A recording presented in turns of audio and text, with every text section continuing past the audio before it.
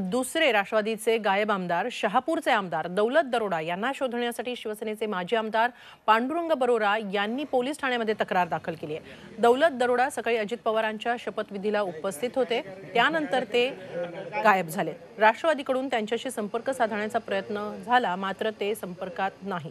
दुसरीकडे शहापूरमधील त्यांचे विरोधक पांडुरंग बरोरा यांनी दौलत दरोडा बेपत्ता झाल्याची तक्रार दाखल केली आहे।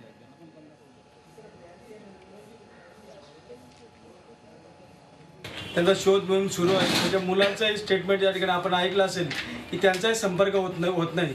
पोलीस स्टेशनला तक्रार या ठिकाणी दाखल केलेली आहे की स्थानिक आमदार गेले सकाळपासून न्यूजवरची बातम्या चालू आहेत की त्यांना तात्काळ शोध मोहीम त्या ठिकाणी करावी आणि त्यांना मतदारसंघासाठी उपलब्ध करून त्यांना शोधावे, असं या आशयाचं पत्र या ठिकाणी आम्ही तक्रार दाखल केलेली आहे।